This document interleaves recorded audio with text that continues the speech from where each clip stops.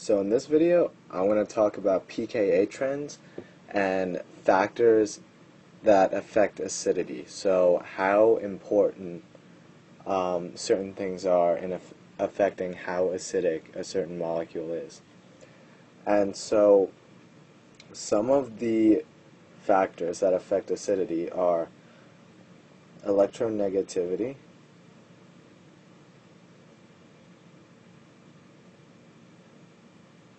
of atoms and stuff, inductive effect,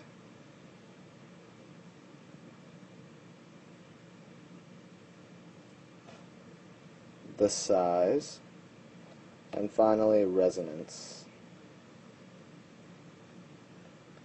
And so first let's start off with electronegativity. And so these are not in order, so they could conflict, and it's not necessarily ranked in order of what affects acidity the most. And so first let's talk about electronegativity. So we'll talk about this. We'll draw this.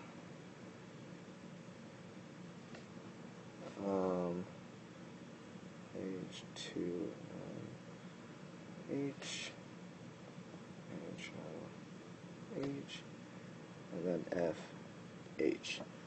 So as you can see, I've put the hydrogen in its own little box because we're going to determine the acidity of the hydrogens. So if the hydrogen leaves, you're left with this H2N, HO,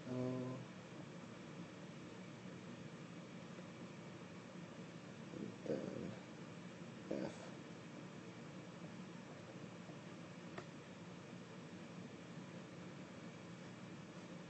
And a lone pair on the nitrogen. So when the hydrogen gets taken off, the more electronegative the atom that has the negative charge, the more stable it is. So ranking stability, fluorine would be most stable, and then OH would be number 2, NH2 minus would be number 3, and carbon will be number 4, so least stable.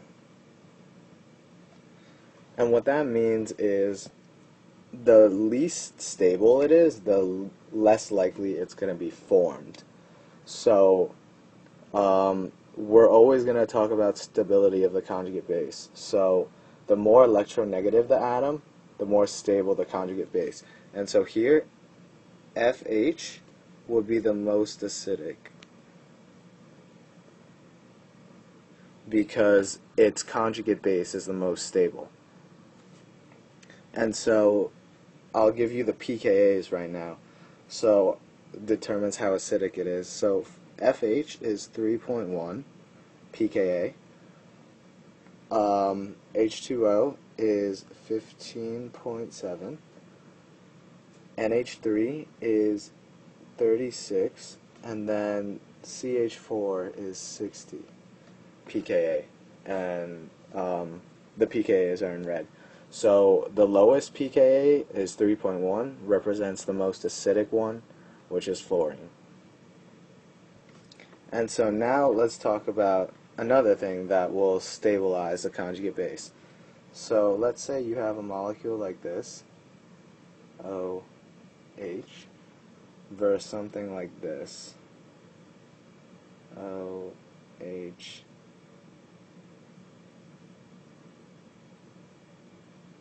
and here I'll draw in the hydrogens.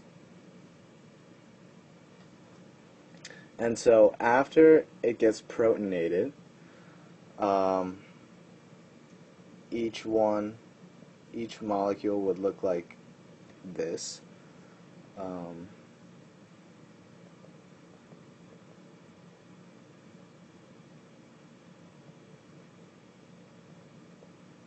And so the only difference here, I'll draw in the H's again,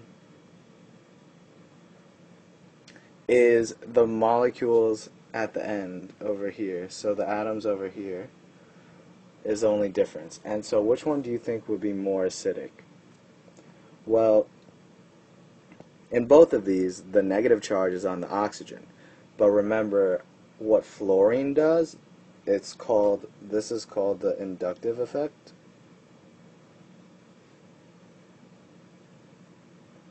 And so what fluorine does is it's pretty close to the oxygen molecule, and so being very electronegative, it draws the electrons kind of over to it. It doesn't necessarily change anything with the electron configuration, but like it just stabilizes the conjugate base more. And so this right here would be more acidic. And if we do pKa values, this is 11.3 while this is 16. And remember, that's because hydrogen is not very electronegative. It's not going to help stabilize the negative charge on the oxygen. And now next we have the size of the atom. And so you'll see this when you're going down a group. And so let's say you start off with FH, CLH, BRH, and IH. And so the conjugate base is going to be, I'm just going to draw these out. And so that's what the conjugate bases would look like. And so the bigger the atom, the more spread out the charge will be, and so the more stable it is. And so as you know, going down a group, the lower you get on the periodic table, the bigger it is, the atom.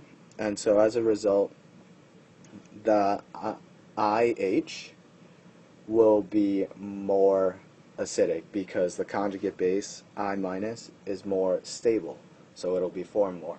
And so let me give you the pKa's. So FH is 3.1, CLH is -7, and you can have negative pKa values. And so as you can see, -10 is clearly the lowest pKa, which means the most acidic. And finally, let's talk about resonance. And so resonance is a really important factor. So let's take a molecule like this versus one like this.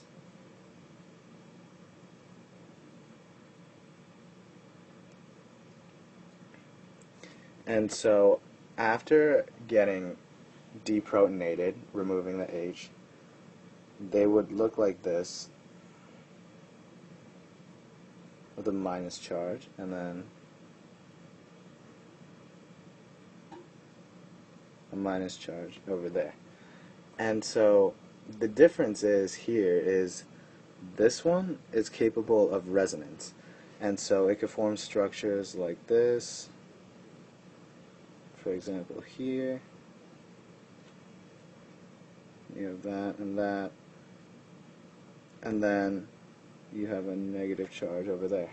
And then that can go around the ring. And so the negative charge is said to be delocalized,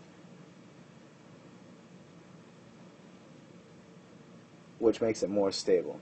And so if I give you the pKa's, this one over here is 60, while the one on the right is 43. And so the more resonance it has, the more stable it'll be. For example, if I gave you something like this right here, actually, if I did something like this and then added another ring here, that would make it even more acidic, and the conjugate base would be more stable. And so one thing you should have taken out of this video is to understand, to determine how acidic a molecule is, you have to always look at the conjugate base and how stable that is.